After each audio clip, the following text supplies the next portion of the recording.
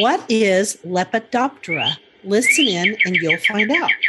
And welcome to the Garden Angelist, where we talk about flowers, veggies, and all the best dirt. I'm Carol Michael from Indianapolis, Indiana, where I have a suburban garden measured in square feet. And I'm Dean Ash from Guthrie, Oklahoma, where I garden on several acres out in the country. We call ourselves Garden Angelists because we are evangelists for gardening. We love gardening and we want others to love it too.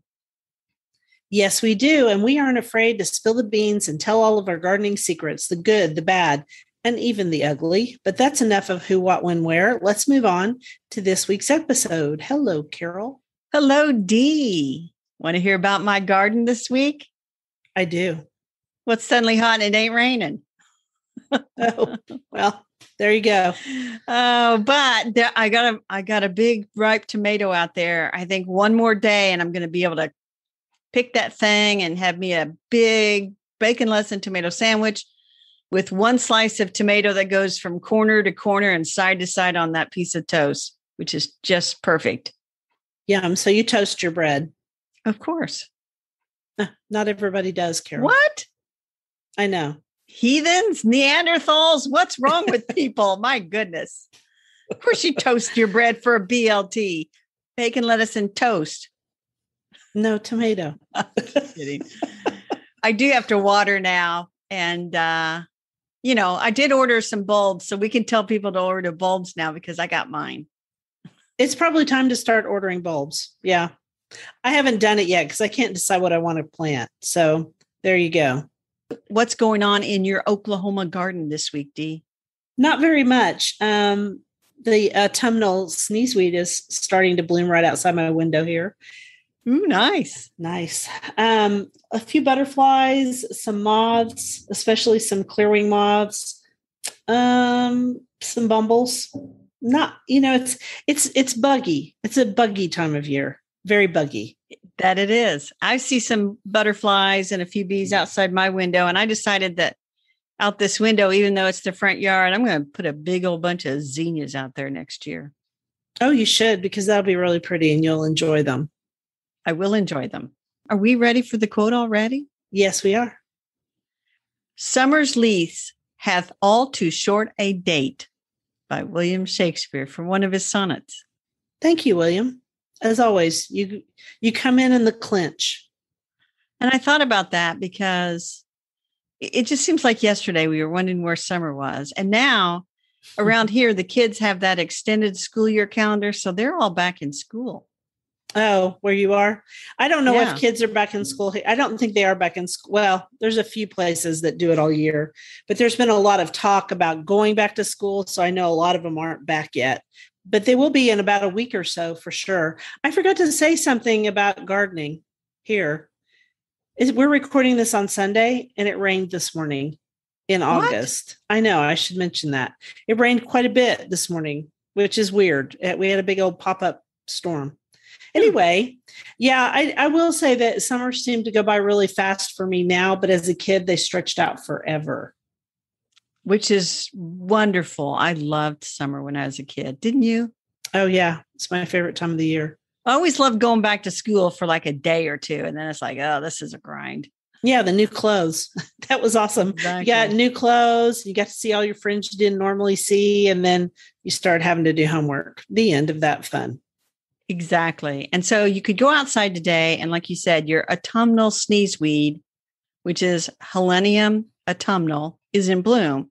And that's a sure sign that we're getting towards the beginning of the end of summer. We are. And that's our flower for this week. Right. Autumnal. It's got a terrible sneezeweed. name, sneezeweed. Yeah, I don't like the name at all. And the name doesn't have anything to do with it making you sneeze, because I looked it up. Isn't that crazy? That is crazy. I see what you say. They used the dried leaves to make snuff. Yeah, apparently. Which they inhaled to cause sneezing so they could rid themselves of evil spirits. So, and that's do you do that, Dee? Dee, No. I just got to know. Do you dry your sneezeweed leaves and make a snuff so you can get rid of the evil spirits? Oh, heck no. And all that information came from the Lady Bird Johnson Wildflower Center. We want to be sure and give them credit. I think that sneezeweed has a terrible name, just like milkweed has a terrible name. There are other things that do too. And we should all grow it. It's a native, at least to my part of the world. Is it Yeah. native where you live too? There's probably some sneezeweed out there. And there's more than one kind of sneezeweed too. Mm-hmm. And it starts blooming about now. Yep. And the other species, we'll mention them quickly. Helenium flexuosum. I don't know why I was having trouble with that. That's the one that has the purplish brown ball of disc flowers. Okay. Okay. And then there's also slender-leaved sneezeweed, which is Helenium amarum, and it has thread-like leaves. I've never seen it blooming, so I can't speak to it at all. I think I've just grown the common old autumnal sneezeweed, and it's disappeared from my garden, so I do not know what happened, but it don't always stay forever. No, a lot of plants don't always stay forever. And that's something we should probably talk about because people really want a sure bet. And I'm like, there really isn't one. What is a sure bet these days? That I can't think of anything that's a sure bet right now. Not a thing. Maybe Phlox paniculata. It's pretty much a sure bet. But some of it gets mildew, powdery mildew on its leaves. So there you go. Even it isn't a sure bet. right. So you found out that the Helenium is named for Helen of Troy, that Linnaeus named it for Helen of Troy, because the flowers sprung up from the ground where her tears fell. Boy, this just gets weirder and weirder. It has a lot going on for it, considering it's just a basically a prairie plant, right? It is just basically a prairie plant. And so I have that one perennial border that is mostly prairie plants, and that is where the thing was blooming. Yeah, and that's where I would replant, is in that perennial border. Yeah, and here it's right outside my window. And then I bought some more.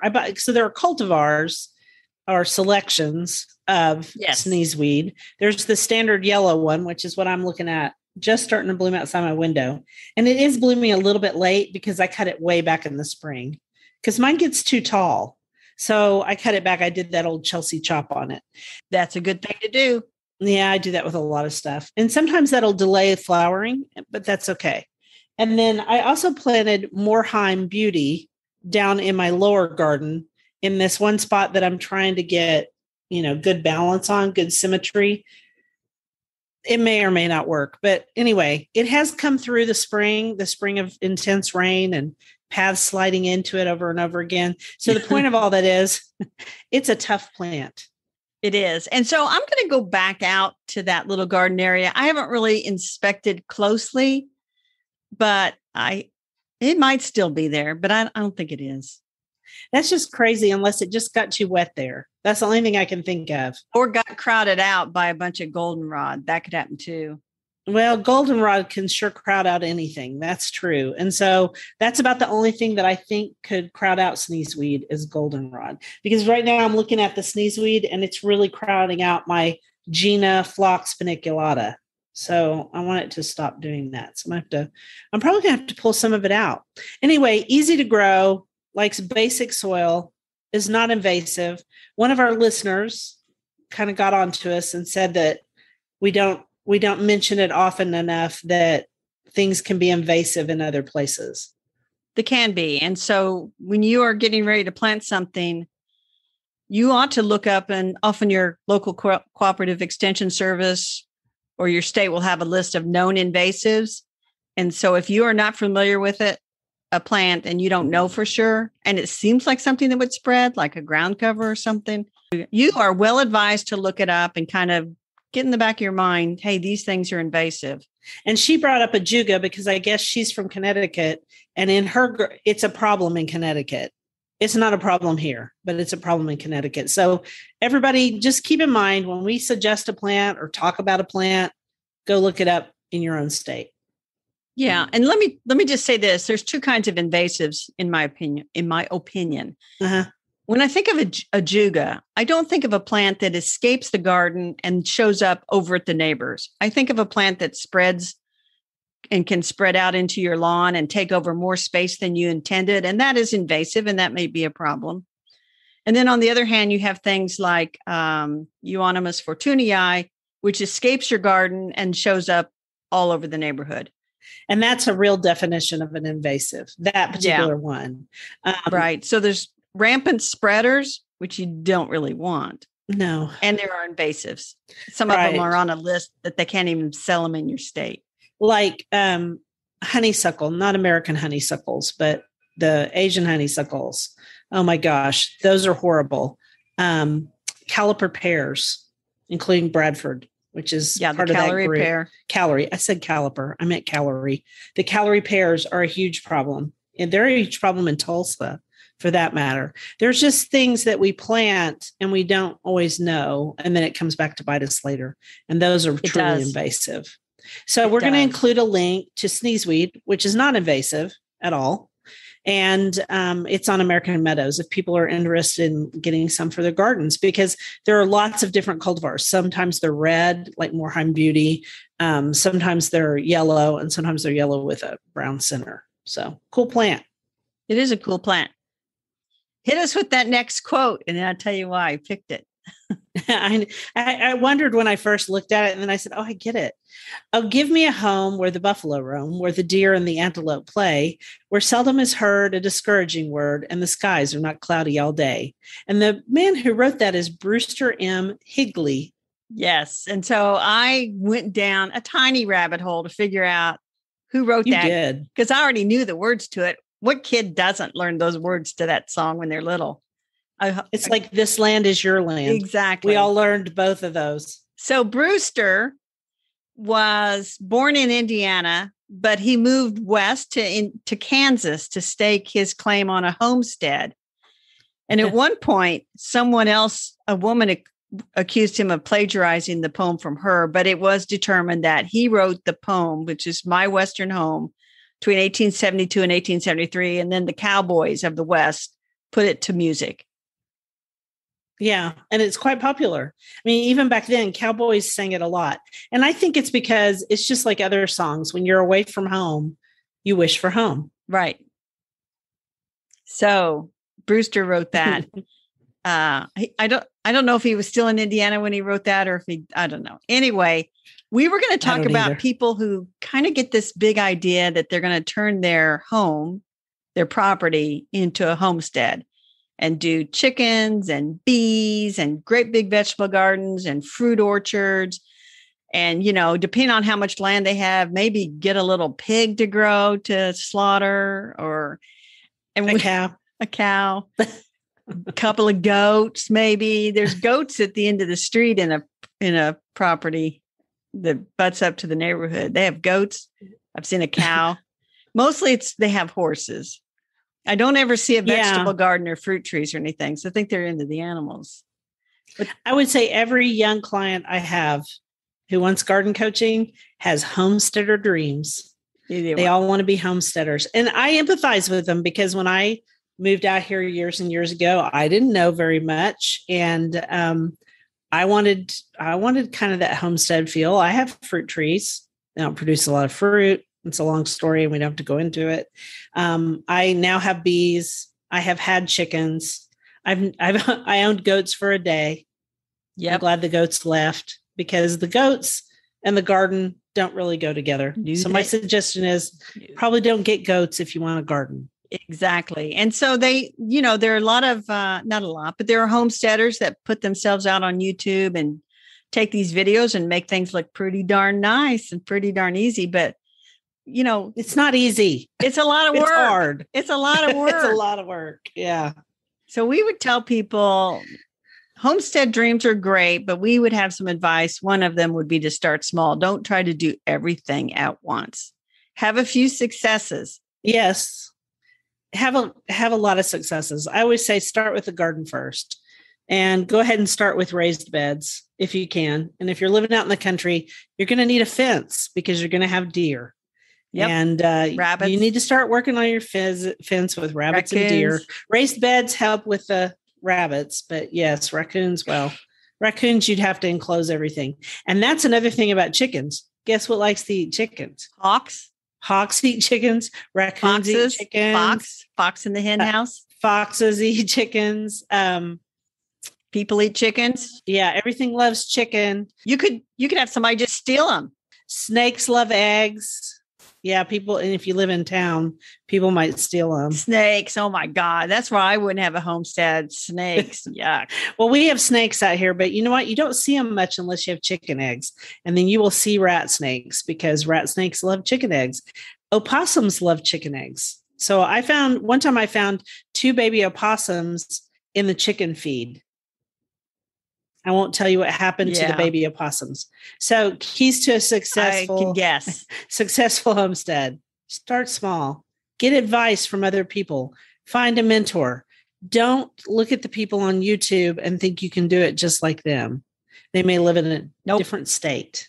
Right. And also find somebody that's done it in your state, in your area. Yeah, I would say get a mentor in your area. And as for honeybees, everybody wants honeybees right now. I would not get honeybees. I don't. Well, they're hard. I would not get honeybees unless you get a mentor first or take a beekeeping class in person, not one online. Correct. And then you'll meet other people, and then you'll have like a beekeeper support group, if that's such a thing. There is such a thing. There's a bunch of beekeeping groups in Oklahoma. And so by knowing people in your area, you know that, bees get varroa mites at a certain time of the year. There's just different things you can know. And it's the same way with like food production. You'll learn what you can grow in your particular area really, really well. Right. But if you really want to have a homestead, Dee and Carol are not going to stop you. No, not going to stop you. It's free. That's right. You live in America. You can have a homestead, but start small. Well, and here's the other thing. If you're going to have a homestead and you, like I, live in an area with a homeowners association, we have rules. We have rules. We do too. No pigs. No livestock. Well, here we have no pigs, particularly. So, yeah, because pigs smell. Pigs do smell. Bless their hearts. So do chickens. All right. I'm going to do our next quote. Yeah, let's go somewhere else. I don't want a homestead today. A walkabout Paris. Wait a minute. Before I do this thing, the other thing about homesteading, and if you have livestock and everything, you can forget lolling around in bed in the morning. You got to get up and feed the animals. It's a lot of work. You have to break water in the wintertime. Exactly. That's a huge part of it. All right. Now I'll do the quote. A walkabout Paris will provide lessons in history, beauty, and in the point of life. Thomas Jefferson. Tell us about the book, Dee. He loved Paris, didn't he? He did. So the book this week is for everyone who's just on vacation but can't go anywhere. And it's called Paris in Bloom. And it's by a woman named Georgiana Lane. And it is mostly a picture book of beauty. And I don't know how I ended up with this book. I think someone actually gave it to me. Very nice. But it's gorgeous. It's got all kinds of different pictures. It is not something that you're going to have to read a lot of. There's some reading in the beginning, but mostly it's just beautiful, beautiful pictures.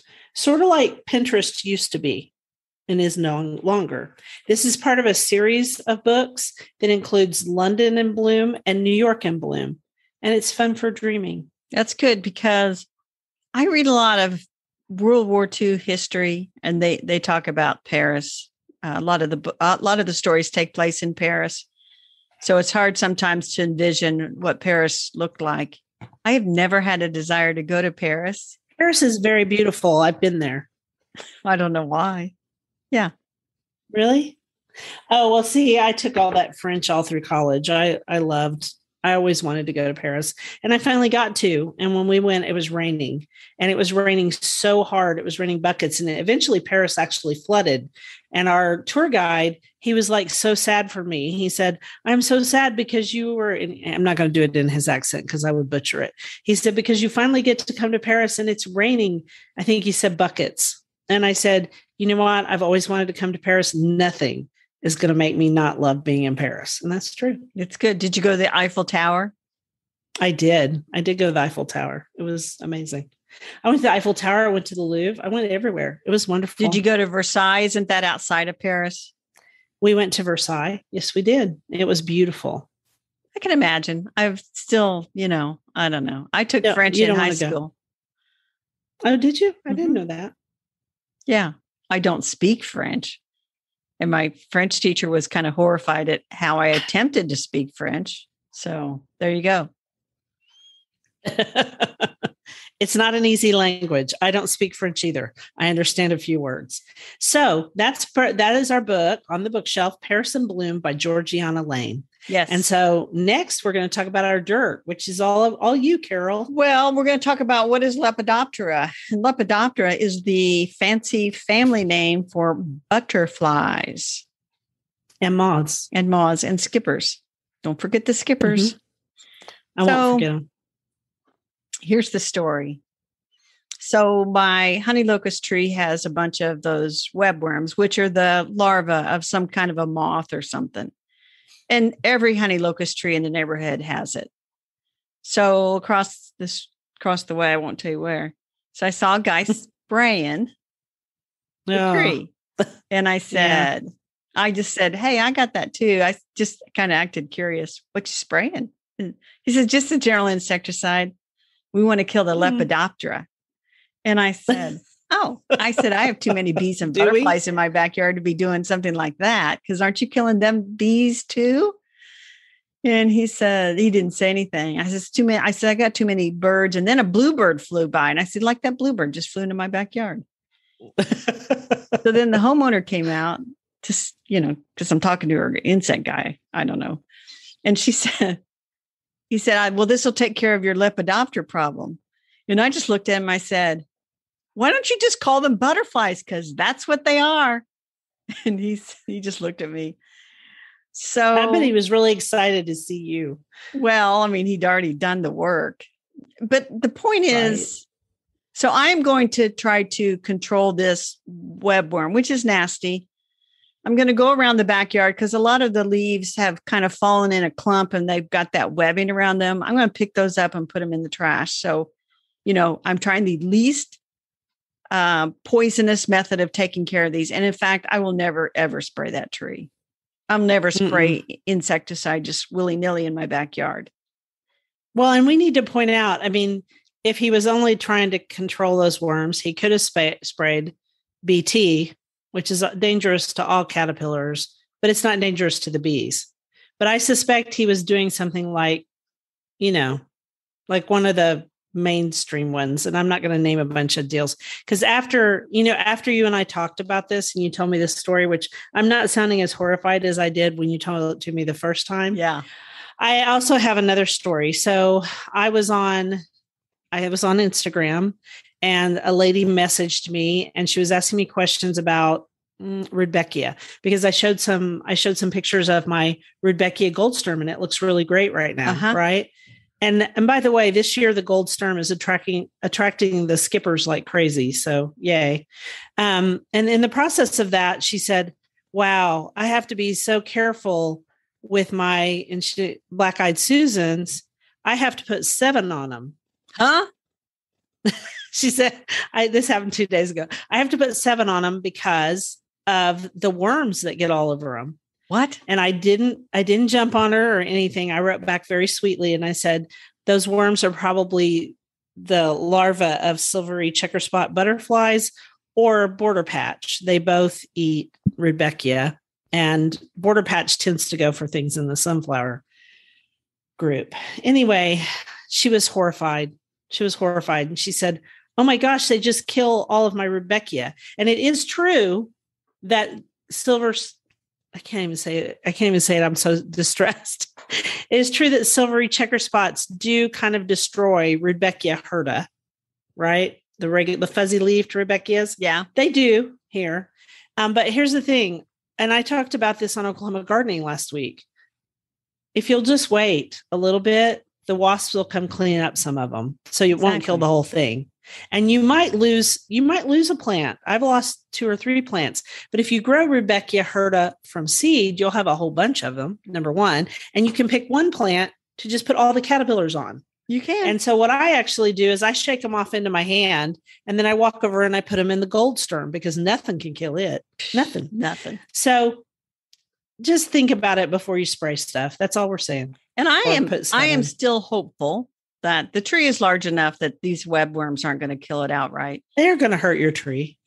I mean, it's a little gross to go out unsightly. And get one of those worms come down. They look like little grains of rice. But I'm hopeful that birds are eating some of them, which is good. Good nutrition for them. I'll just clean it up off the ground. The ones that fall, the clumps of leaves that have the webbing in them, I'll just clean those up. And eventually I think I'll be all right.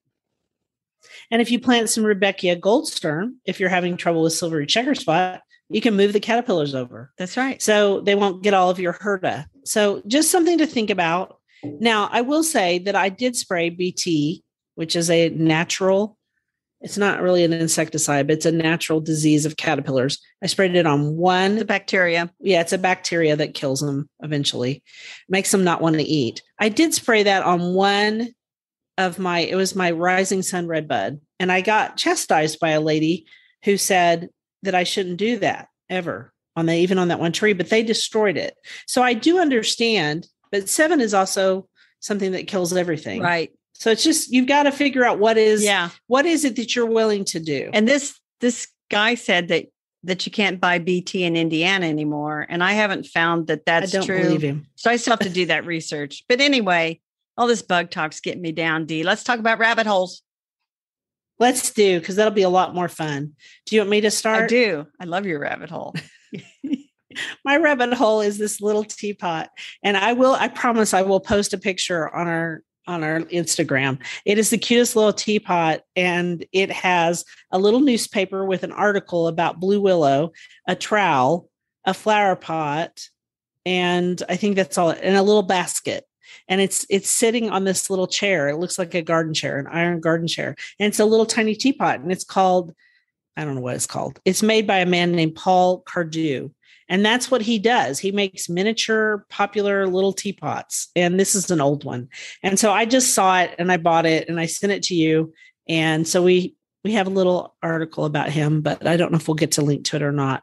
Yeah. And I did send you an article about Wendell Berry that we talked about last week. We talked about him last week. And oh, I love Wendell Berry. We're going to link to that article. There's some good stuff in there. That also fits in with our whole homesteader thing this week. So there you go. Right. So I went down a rabbit hole. I tried to pull you down 2 rabbit holes. I tried to pull you down. It didn't work. I tried to pull you down a rabbit hole of counted cross stitch with a video I found on YouTube. And then I tried to pull you down into another rabbit hole about publishing and collecting cookbooks. There's a podcast I found that is all about publishing and collecting cookbooks. And I thought, I'm going to send Dee this podcast. Is it just about cookbooks, or do they read a bunch of different books? No, it's cookbooks. The Book Cougars? No. I didn't. No, I discovered the podcast Book Cougars, which are 2 middle-aged women on the hunt for a good read. That's their tagline.